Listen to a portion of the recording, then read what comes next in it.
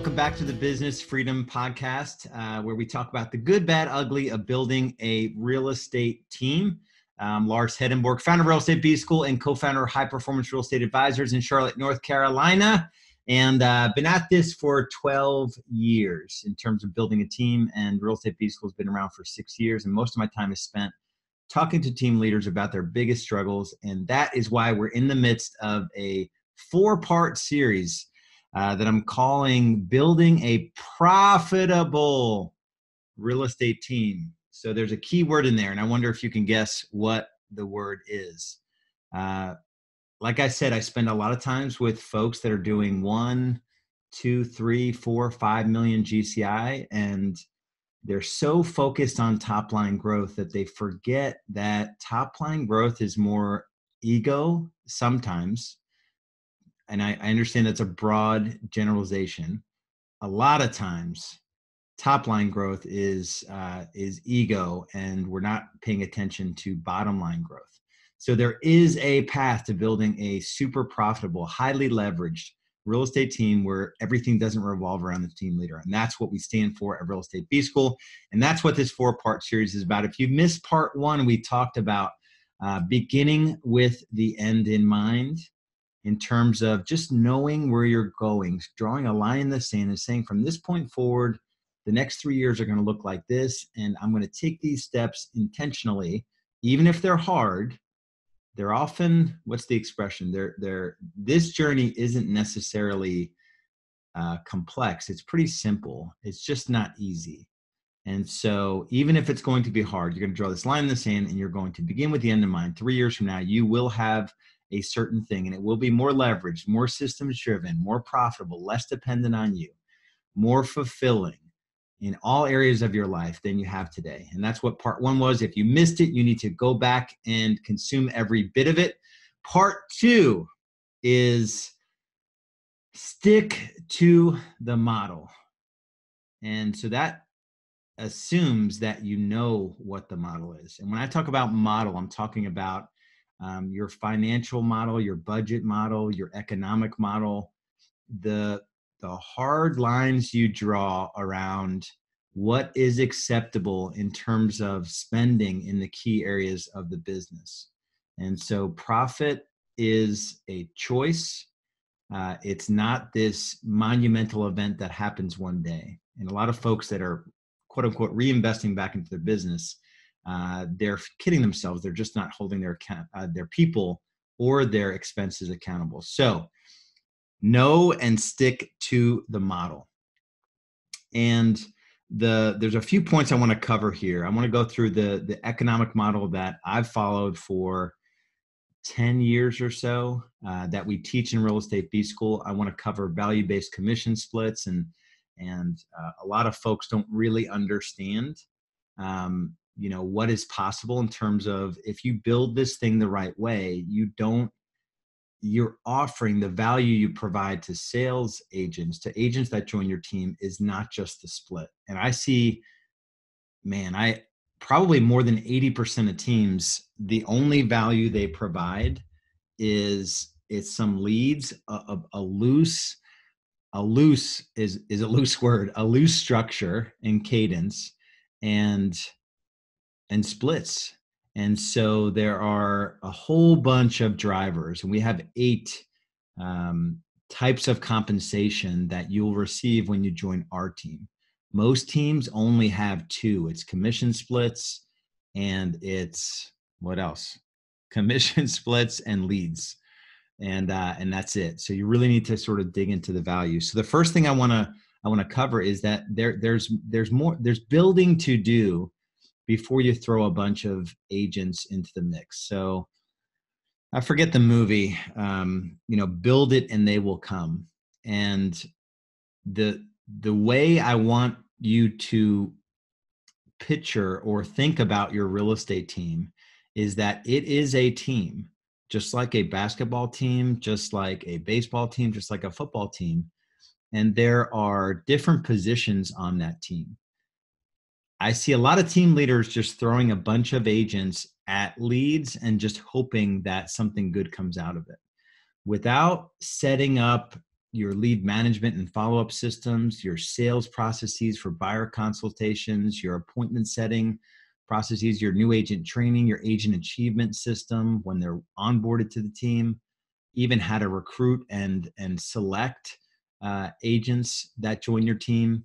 Um, it's not beginning with the end in mind for sure. And you're not building the thing before you're throwing people into it. And I think that's the biggest failure point in terms of building a profitable real estate team. It's that it's not built first. There's no foundation whatsoever with systems and the things that your agents need to do and your operations need to do to serve your clients, buyers and sellers at a high level, but also for operations to serve sales at a high level and for the systems around all of it to be built. So there's some building that needs to be done before you can really add salespeople into the mix. And then you only have as many positions as you have on the team. You know, I come into contact with team leaders that just think that throwing more money at Zillow and throwing more bodies at the Zillow leads, that's their definition of building a team. And it is really, I want to say, the worst idea ever. And these aren't bad people. It's just not a sustainable business. And it's like you sort of get hooked on the drug of the lead versus just build a system that serves buyers and sellers. And that system is going to take care of itself.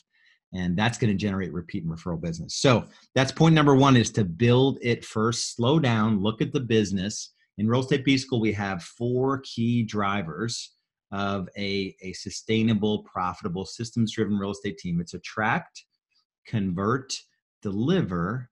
And once you figure those 3 out, then you can scale. So attract is all about database marketing, listing marketing, buyer marketing. Convert is about lead management and follow-up. It's about the appointment setting process and consultations, right? Buyer and seller consultations. Deliver, there's buyer client servicing, listing client servicing, and I'm talking world-class client servicing, and then transaction coordination. And when we talk about scale, most team leaders go to scale without having the other 3 drivers running smoothly without them. Scale is all about, creating your future, that 3-year picture that we talked about in the first part of the series.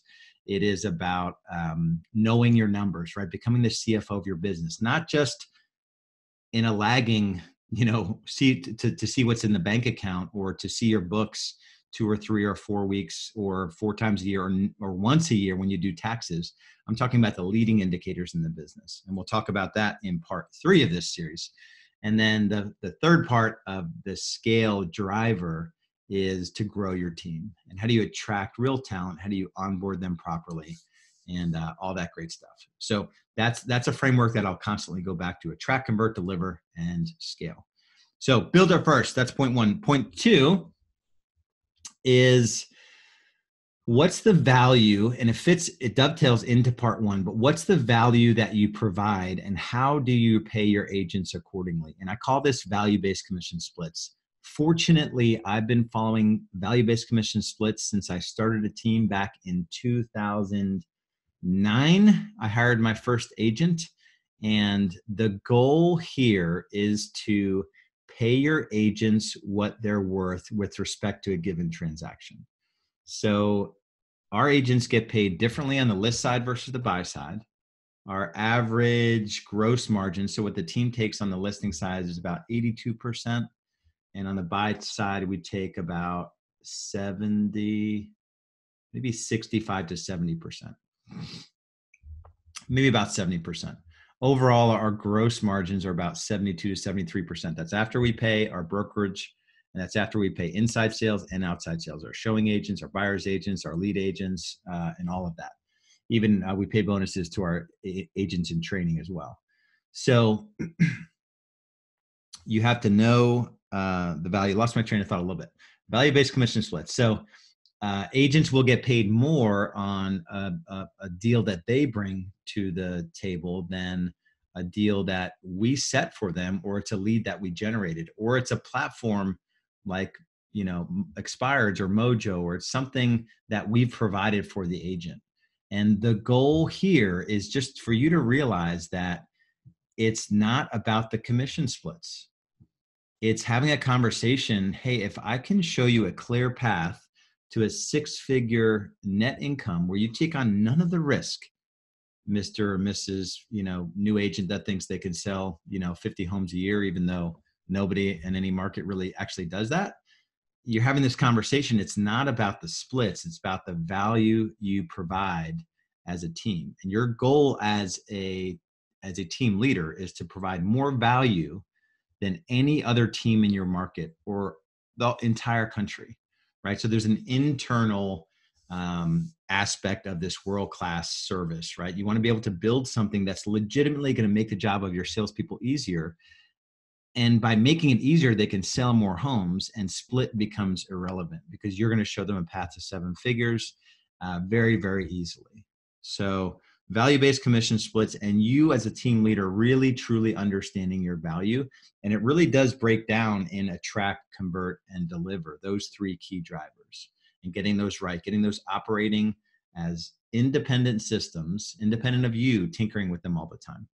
And so that's really, really key. So part three, I kind of got into a little bit here, is the economic model itself. You need to determine your own economic model. So in Real Estate B School, we have an economic model that we follow. It is based on ultimately the team leader being completely out of production. And so these numbers will be a whole lot higher if the team leader's in production. A lot of times, I see a team leader say, yeah, we're really profitable. We did 25% profit last year.